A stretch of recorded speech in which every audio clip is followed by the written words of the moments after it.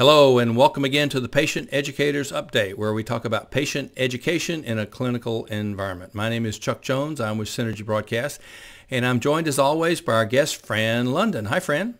Hi, Chuck. Fran is the Patient Education Specialist at Phoenix Children's Hospital out in Phoenix, Arizona, and she's also the author of the book No Time to Teach. And Fran, we're continuing our discussion of self-efficacy, and we talked about what it is a couple of episodes ago. And in the first episode after that, we talked about skills mastery, which is one of the things that the patients need to work on, and it's a good way for patient educators to help the patient improve their confidence when it comes to skills mastery. And just to briefly recap, we said that self-efficacy is the learner's perception about his or her confidence to perform a particular action, something that they have to do when they leave the hospital, like give themselves injections for the first time, or breathing treatment, you name it, anything that's different because their diagnosis has produced a life-changing situation and they have to learn how to take care of themselves. So we're talking about how you get ready for that.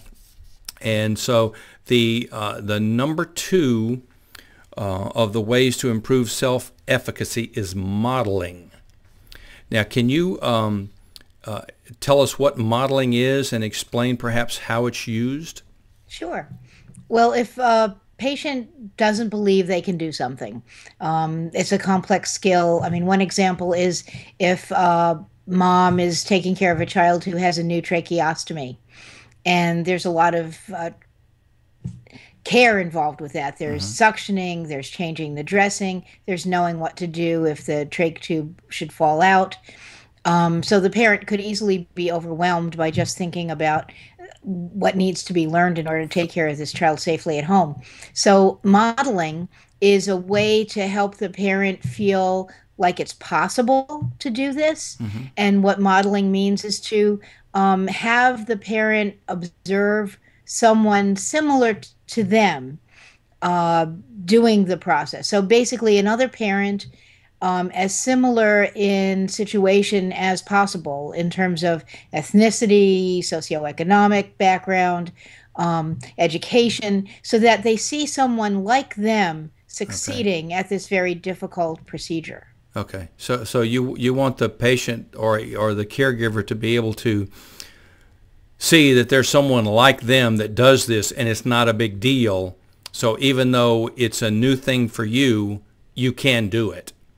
Exactly, because Okay. if they watch a nurse do it or a doctor do it, it's easy for them to say, "Well, yeah, you're a nurse or a doctor. Of course, you know how to do it, but Yeah. how can I learn it?" But if you Yeah. see someone like you, it's different. Yeah. Okay. Well, here's a question. What if there's nobody like them around to be able to show them? What do you do then?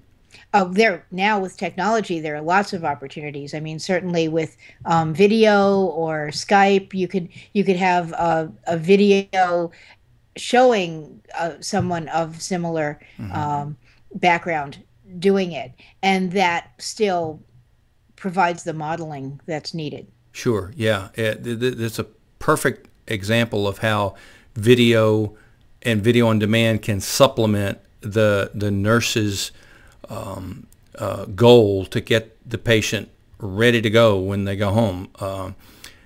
So often, I hear the comment, well, we want to have a video system because our nurses don't have time to teach and the video can do it. And it's like, no, that's not what the video is for.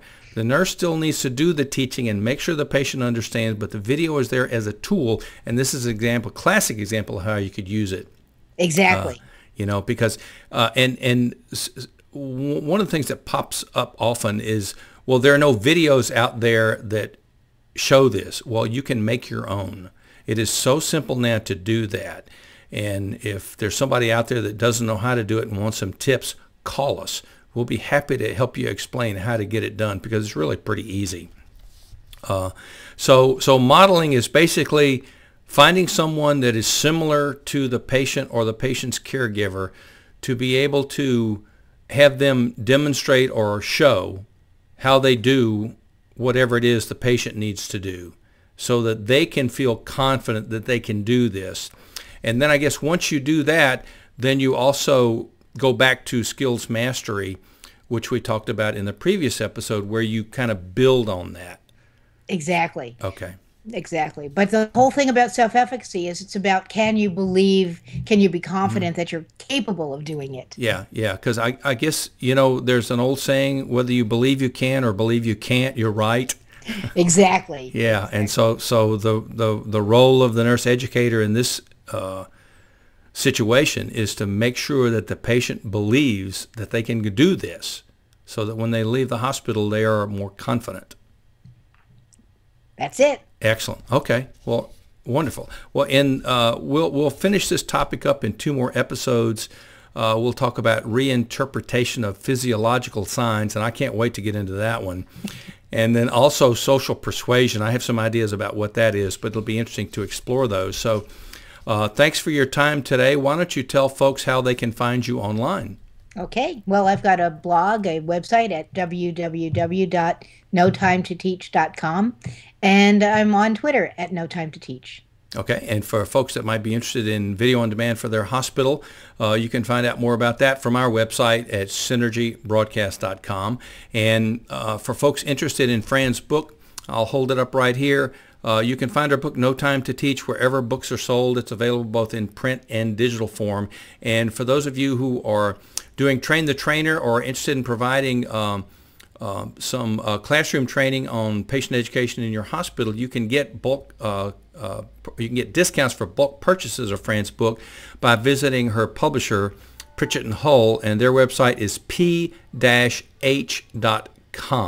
and you get a sizable discount for that. So, Fran, I thank you for your time today, and we look forward to speaking to you again in the next week or so.